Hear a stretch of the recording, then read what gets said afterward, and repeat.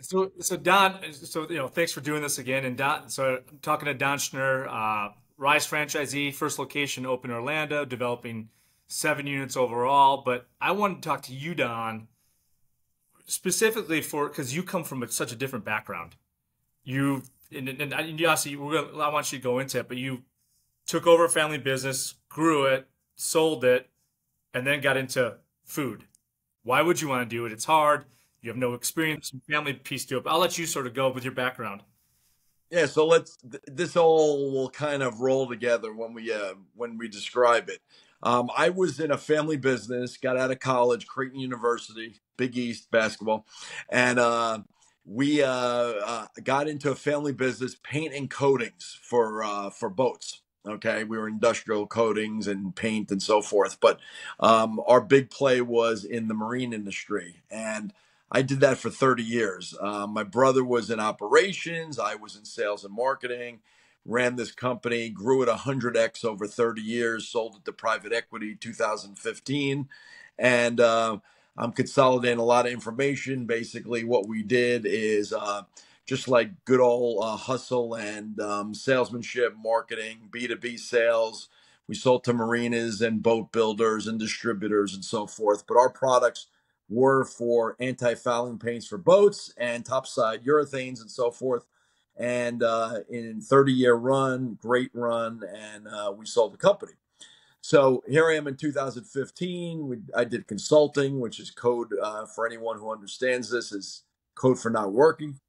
And and did that until COVID. Okay, COVID hit, and the private equity firm, we rolled up about 15 companies. All the directors got let go. Who knew what was happening in COVID at that point? That's okay. I was on my boat. I had an absolute 60 fly bridge. I'm out in the water, and not too much on golf, more on boating. Obviously, my background. And like most entrepreneurs, unlike my friends who are golfing every day and boating and all that, every day after the first year, which was really, really fun, it got a little bit more boring for me.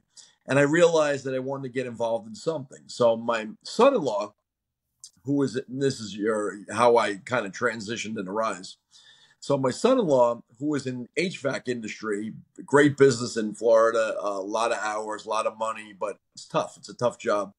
He didn't really love it. Okay. So I said to him after 2 years of being on my boat and traveling and so forth that was a little itchy to get into like a semi-retired type of a job. So I looked on the internet, started bouncing around different blogs, websites, franchise documents, and so forth. And I came across this website called Rise, Southern Biscuit and Chicken. And trust me, that was the last thing I wanted to do was get in the restaurant industry. And I hear notorious things about it: late hours, night, weekends. You're at the mercy of the gourmet chef, and alcohol and high ROI, and just a lot of things that aren't real conducive to owning a business. So I look at this thing and I see that it's Southern Biscuit, which I thought that was really cool. The Southern Biscuit. Then I saw this quick service casual model, which I went through the videos and loved the interactiveness with technology and the hot boxes and so forth. Then I looked at the hours, 7 to 2, and I'm like, okay, now I'm interested. Filled out the form from Transmart and went online, and they gave us a discovery day. Went to Raleigh, and this is important. When you go to a discovery day, you're looking at everything. You're looking at the restaurant. You're looking at the owners, the founders. You're looking at the systems. You're looking at the customer base. And I went to 5 restaurants, and the customers are bouncing off the wall. The employees are happy. The systems are simple. Okay. The inside was futuristic with the hot box and the iPad where Yeah. you press to place the orders. You have orange floors and you have all this biscuit wallpaper and so forth. So I'm like, okay, this is great. So I went from restaurant to restaurant, and At that point, we sat down, we ate the food. The food was absolutely amazing. All the different boxes, all the different sides, all the different Southern biscuit sandwiches, blueberry biscuits, and donuts and so forth, and the vegetarian menu. And at that point, I was like, okay, I'm interested. So I met with Brian, and I met with Ken, and I met with Tom Ferguson, who passed away unfortunately. But at that point, they said, "So, is this something you want to do?" And I said, "I'll let you know in 30 days." So I wanted to make that. I wanted to make that decision really with my head. You know, when you get emotional about things.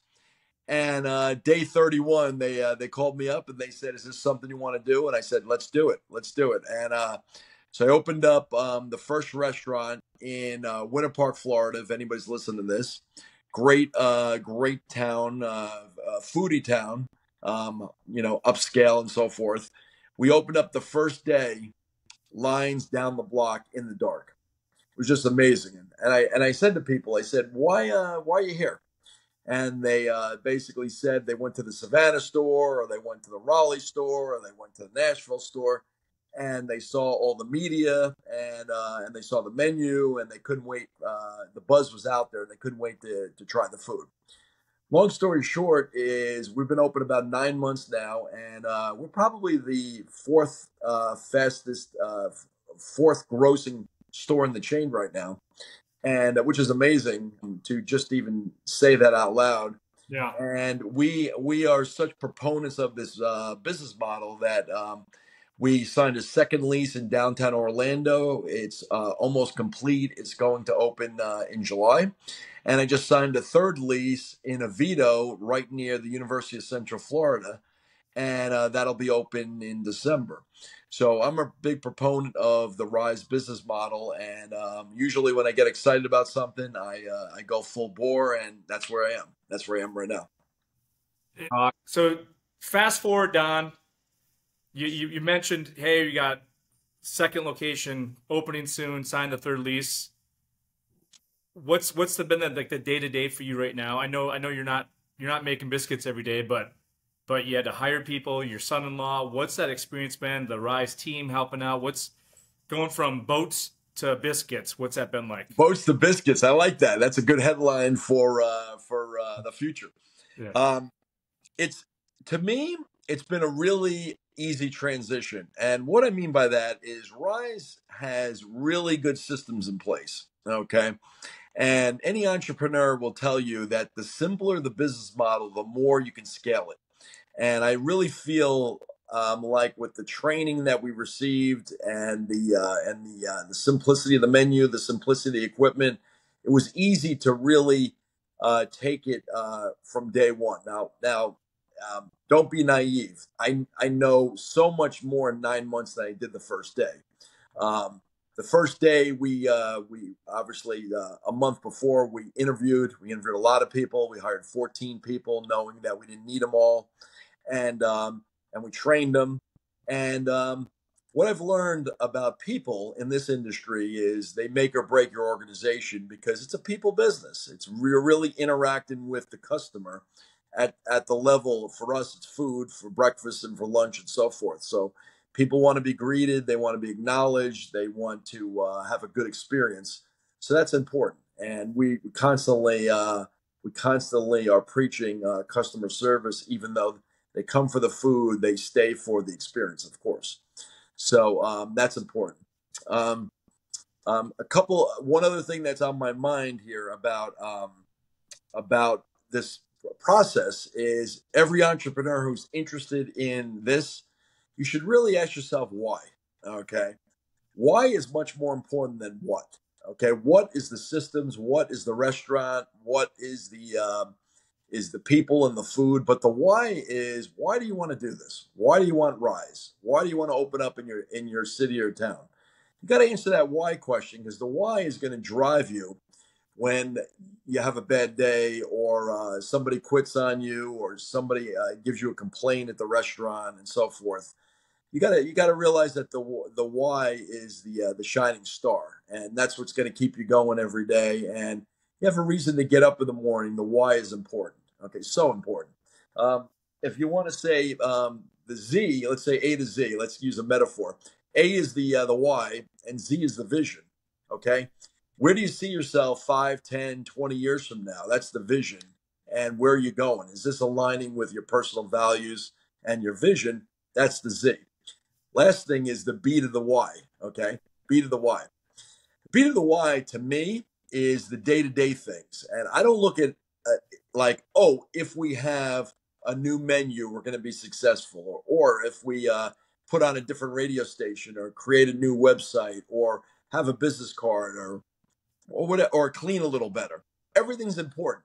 And I look at it as everything is 1%. If we have 1% greet people better, or 1% clean the tables better, 1% have a nice rally and a nice talk before we open in the morning, they're all 1%. Well, they all add up. Okay. 1% every day over time equals success. So it's very important that you don't get caught up in what's the magic. The magic is 1% a day, every day. Just keep improving. The A of the Y and the Z of the vision, though, that's the most important.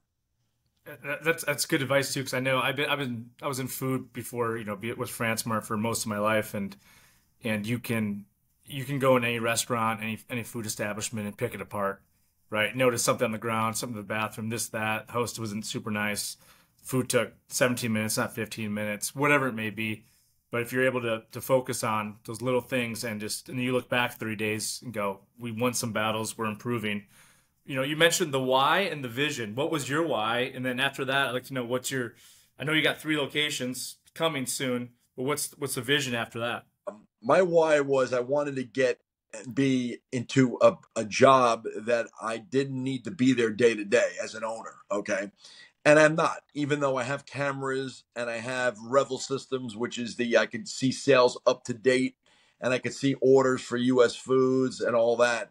My day to day is by my managers, my assistant managers and so forth. But I go in once a week, every week, because you can only get so much from an Excel spreadsheet. You can only get so much from a camera. I want to be on the ground. I want to see how the employees are working, not only themselves, but with each other, because teamwork is so important in this business. I want to make sure that they're playing nice with each other. I want to talk to customers. I want to say, why are you in today? And I usually get 1 of 3 answers. Either one, someone told me about how great this is. I wanted to try it myself. Referral, the best sales you can have. 2, I was driving by and there's always lines out the door, and I wanted to stop and see why is everybody at this restaurant. Can't understate that.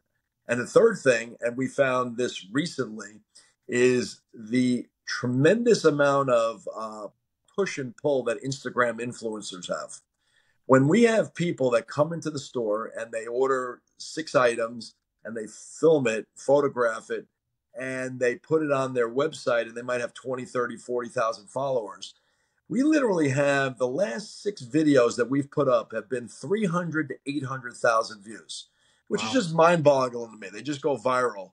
And you or I, we could film a video and we could give all this education and we could give, oh, this is the best biscuit ever. But if you don't have the followers, you're not going to get that next level that these influencers have that they've built. So the influencers I think, is a key component of really getting the buzz out. But don't underestimate the drive-by or the referrals as well. You asked me where do I think I'm going? Yeah, I've always used the answer, I'm going to open up 3 or 30. Okay, and people would laugh, and I'm dead serious, because I'm going to have one now in a upscale suburb called Winter Park. I'm going to have one in downtown Orlando, which is urban. Okay. And I'm going to have one right near the University of Central Florida College with 60,000 kids and administration, staff, and so forth. We'll then compare the data. Okay. And we'll say, oh, the suburb does better, or the urban does better, or the college does better. Well, that's going to kind of drive my next locations. If they're all off the charts, which we hope, then my job is easy, because then that means that the model has worked in different formats, and we'll just keep opening them up based on the criteria that we have aligned for location selection. I can tell you already that where our goals are much higher than 3 restaurants. Yeah. What with your prior experience, building your other business, what's carried over to Rise, and what were the big learning curves going into a brand new industry? The product is different. The business model is the same. And what I mean by that for me, and the reason I'm doing it the way I'm doing it, is I'm clustering these restaurants 5 miles apart. Now, I've had locations, site selection from brokers who sent me locations all over the city of Orlando. And some of them are really, really good. And I just said, no, I'm going to pass because it doesn't fit our business model.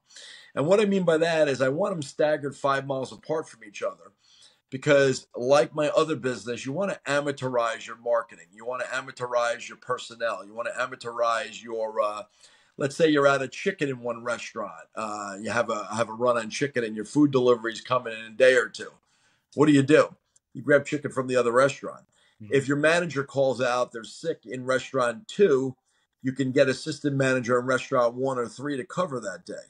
If you're marketing an influencer or a direct mail or a radio spot or a billboard, you can amateurize it among the many restaurants. So these are very key. They're very key. You don't want to be on an island. The other thing is the reporting. Your reporting systems, you're going to be able to see that. I'll give you an example. Winter Park is 5 miles from downtown Orlando. The people who live in Winter Park work in downtown Orlando. So now we're going to get let's say, the person who on the weekend goes to our Winter Park store Monday through Friday is near our downtown Orlando store. Already have that built-in customer base. A lot of the people who live in Winter Park or work in downtown have either have graduated from UCF or have kids that are going to UCF college. So there's another synergy there as well. So I think that is an important point. When somebody's trying to scale, they got to make sure that there's a scalable model in place. Another thing I didn't mention at the beginning is we're a cashless business. It's so undervalued how important that is for management to be able to open a restaurant, run the restaurant, and have everything automated that it automatically goes into your account. You don't have to worry about theft. You don't have to worry about starting the money at the beginning of the day, going to the bank. The cashless part of this business is so key, and it just allows more automation. And also with our third party and our catering and so forth, all of the technology we use is so important, and it all integrates together. Great business model, love it. How did you find your first GM manager? Was that, because that was, you've never probably interviewed managers before, and I'm Yeah, sure there were some questions you probably, Don 20 years ago never thought be sitting down talking to somebody asking about food costs, yeah. so or how they managed them. So how did you find that first person? Well, I'll give you the good and the ugly. We actually did hire some managers at the beginning that didn't work out. Okay, and now we've hired some managers since then that have. In a practical way, what I did is I found that Indeed as a platform gave me the most bang for my buck. You put it on, and I got 47 applications in the first hour when I put it on. Um, what I've learned is that with this technology of Zoom and FaceTime and so forth, I find that the first interview should be on Zoom. It should be on FaceTime. That way, you can really give 30 minutes, and you can actually talk about their resume, and you can have some questions. You can interact. You know what you're getting because you're seeing them and how they speak, and they could go through the resume and so forth. Also, they show up. I found that at the beginning, when we're doing in-person interviews, more than 50% of people never show. So Yeah. now, when you do it on Zoom, you have almost 100% interview rate. At that point, let's say you had 50 interviews, you'll say, okay, I'll bring 10 back to the restaurant. And then you bring 10 and then you go in person because at the end of the day, in person is still important. And of those 10, maybe you'll hire 4 and it works great. And all 10 of those will almost always show. Why? Because you built up a relationship on your Zoom call. And that's kind of key. So I feel like that was a good model for us that worked real well. Um, but the last part of it you mentioned is I've struggled with getting good people with food experience and then trying to make them a good manager versus someone who might be a good manager and I teach them about food. And I think with this business model, you really could do number two. Really? I'm looking for happy people. I'm looking for trainable people. I'm looking Yeah. for people that are team oriented. I'm looking for people that have been in business and in service industries and so forth. They don't know how to cook chicken. We'll teach them how to. So that's what I found. I found that you can get people with experience in the food industry. That's okay. You got to get people who are also good at customer service. Hopefully, you get both. But if you give me a choice of one or the other, I'll take the person who has the customer service experience. We'll teach them. We'll teach them the job. Well, the nice part about Rise is what time you're going to be able to get out pretty much every day to what 2 3 at the very latest. You look at folks that are looking for have kids or just don't want to work nights anymore, which because food is predominantly you're going to have some night shifts. It makes finding some good people, as I talk to other franchisees with Rise, just easier because a lot of those folks that are quality just they're tired. It's food's a grind. There's no Yeah. way around. And Rise, although yeah, I mean, you're living it. There's some shifts that are, I'm sure, Sundays, Saturdays where it is. We are slanging biscuits for 6 hours straight, and but you're out the door at 30, and there's something to be said for that. Now, as you're growing, has how are you looking at now that number two is opening and the number three sign is? Are you looking at thinking about how's this team going to look down the road, and, Sure. and and develop that? Are you thinking that far ahead, or is it I need to get number two open before we start really thinking that far down the road? Well, I'm kind of looking at it now because we have two and we have three coming on board. So we're going to have a model that works pretty well in most businesses. You'll have a manager, you'll have an assistant manager, you'll have a regional manager. So I'm blessed that my son-in-law will be the regional manager and he'll be popping in all three stores.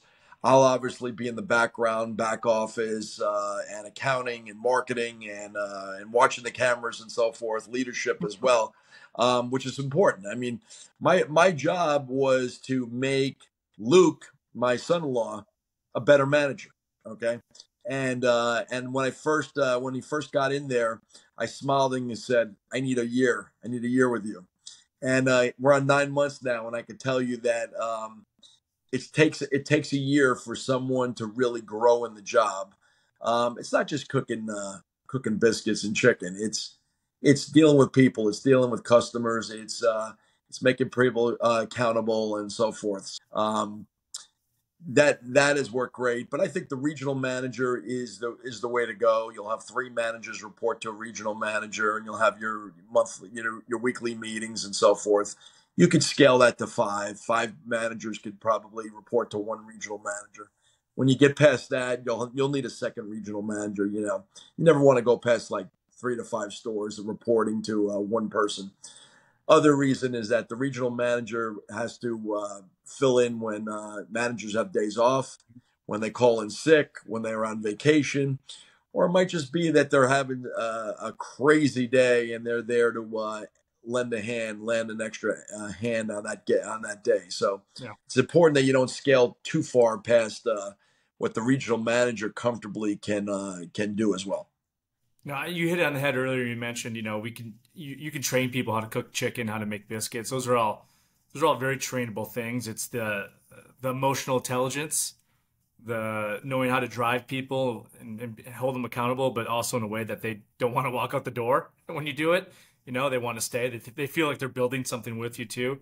Those are those things that a lot of people lose when they hire, because they look at somebody's just strictly their background versus what did they do when they were there versus, I worked at these maybe high profile spots. It's really identifying folks that are going to connect and because it's just because you make the best biscuits or make the best chicken or do it the fastest doesn't mean you're the best leader. And they're very different things. You see it all the time where people could move their way up in the restaurant world because they made the drinks the fastest. Well, it doesn't mean that translates over to leading a group of people.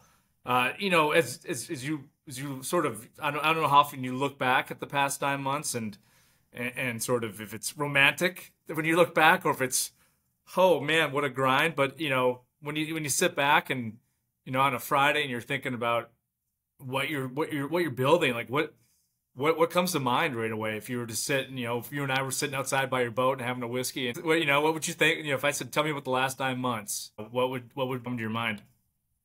It would be bourbon, first of all. The the my old job, I would get in 8 o'clock. Okay, sometimes you get in earlier, right? You'll go to 5:36. You come home, you commute, you eat dinner, you're back on your laptop. On the weekends, you're doing trade shows. This schedule for me is a half a day. 7 to 2 feels like a half a day to me. I love the intensity of how hard we go, and I love that it ends at 2. You asked about the grind. The grind is 10:30 a.m. on a Sunday, and people are just lines out the door, and everybody wants their food right away, and it's a good problem to have. Trust me. The romantic part of it is I love the restaurant when it closes, because at 2 o'clock everyone's gone, and you kind of, as you're cleaning up and you're looking around at your people and you're looking at how much food we produced today, and you're shutting down the grills, and you're cleaning and you're restocking, and you're ready to shut the music off and the lights. There's kind of a romantic part of that where you go, this is good. This is good. We're living our best life right now, and I kind of feel that way.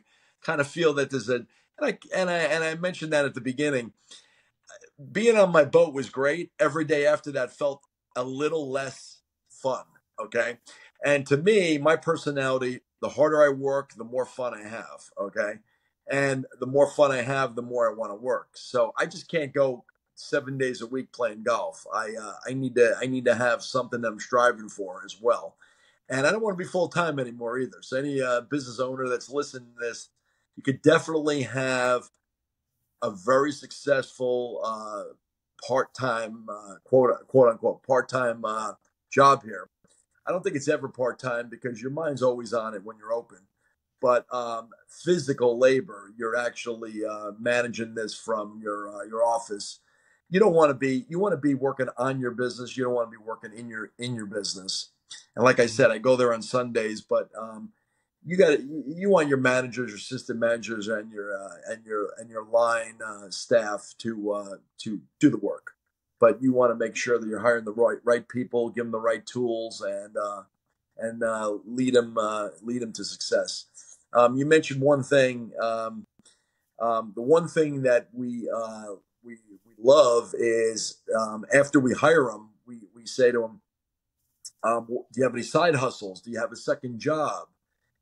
Try to support our employees all we can, not only in the job but also outside the job, because they're taking this job for a reason.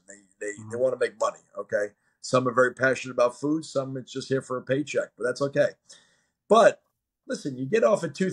You could get another job. Let's hustle. You're a young guy. You're a young girl. Go hustle. Go get another job. You have a side hustle. Oh, I do web design on the side. I do other things on the side. Do it. You got plenty of time when you get out of here to not only have a job to pay the bills, but also work on something that your second job, your career, your side hustle, and so forth.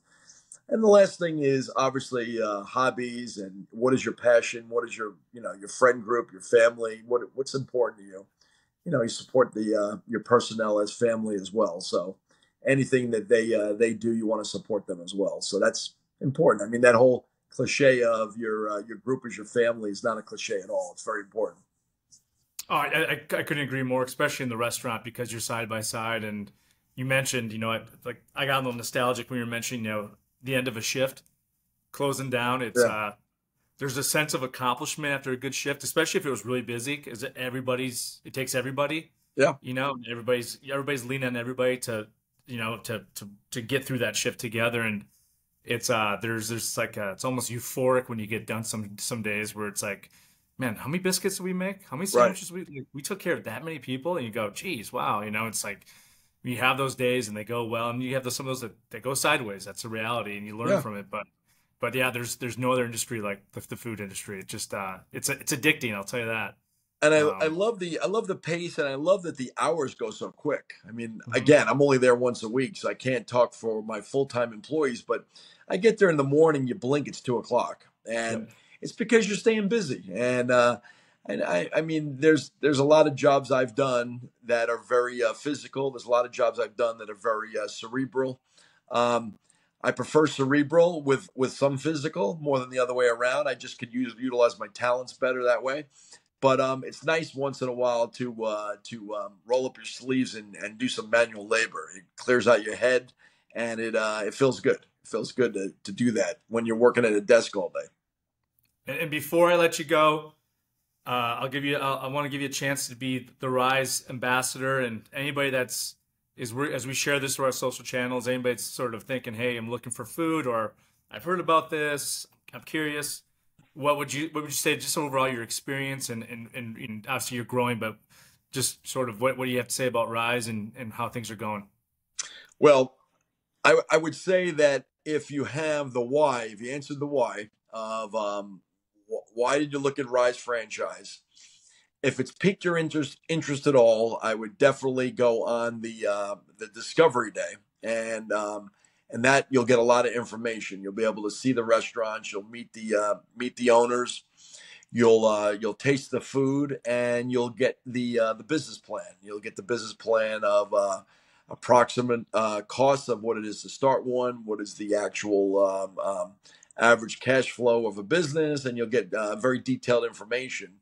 And then you can make your decision. I could tell you that there's a lot of territories that have been taken, and a lot of them are still available. Still, I think you're getting in the game of Rise at the perfect time. It's a young franchise, but it's starting to really take off now. So this is the perfect time because all the kinks have been worked out. The menus, definitely all the things that need to for growth are in place, and Yeah. now is the time where a lot of entrepreneurs like myself, I know there's been other entrepreneurs around the country who weren't even in the food industry, and they've all Mhm. seen the same thing I have. So I don't know if that's typical. You live in that world more than me, but I would say that Rise is perfectly aligned for an investment for a businessman that wants to use this as a vehicle for growing within their their net worth and their investment and so forth. So it's definitely would be something to look at, but always answer the why of why a restaurant versus buy some real estate or just sit home and swing a golf club and buy some stocks. For me, it was a perfect alignment. Yeah, I would echo what you're saying. Tons of momentum on the brand. Good group like of franchisees like yourself, food and non-food background that are coming in and really following the system, and that their systems are dialed. You mentioned Ken and Brian; they're operators at heart, and they're the food quality needs to be there, but the systems need to match that quality too, and they check both boxes. So, yeah, I pound the table for Rise. I think the best days are still to come with it. I think it's like I said, a lot of growth coming, and I don't think there's really anything else like it in the space. I think it lives in its own world right now. Sort of we're this quality breakfast in a fast casual QSR setting. Nobody else does it like Rise. I would agree. I would second that. There's a lot of upscale breakfast places, but you're there 2 hours, and the average check is very high. And Mhm. then you have the fast food model, which is not scratch kitchen that we propose. I like our model. I like the you order the food, you customize it, and then you make it, and everything's hot and everything is customized. I love the technology of you can add or take away anything on any product we have. It's kind of the old model. I always love when I'm talking to someone at a table. I said, "Do you love your biscuit sandwich?" And they say, "Yeah." I go, "Of course you did. You made it. You're the one who said, 'Give me an extra egg, give me some extra cheese, throw some extra bacon on there.'" And when you get that sandwich, guess what? It's exactly what you wanted. So that's a little hidden value that most people forget is the model is individualized high speed. So it's like almost it's almost a scratch kitchen fast food customized menu. And you mentioned Southern Biscuits with the QSR model. I don't know anyone else is doing what we're doing right now. Yeah, I would agree more. Well, Don, I know I know you're busy, taking a lot of your time. I appreciate, honestly, I appreciate it a ton. It's always good anytime we're able to connect. I'm excited about. I didn't know you signed a third lease, so congratulations on that. That's awesome. And I got to get to Orlando. I got some friends that live there. I know I sent them to Winter Park, but I need to go there and experience it myself. Mickey, Minnie, and Rise. Come on, you can visit us. All right, all right. My wife loves Disney, so we'll make instead of going to California, we'll come to Florida. All right, Don. Thanks again. I appreciate it. You're welcome. All right, take care. Bye.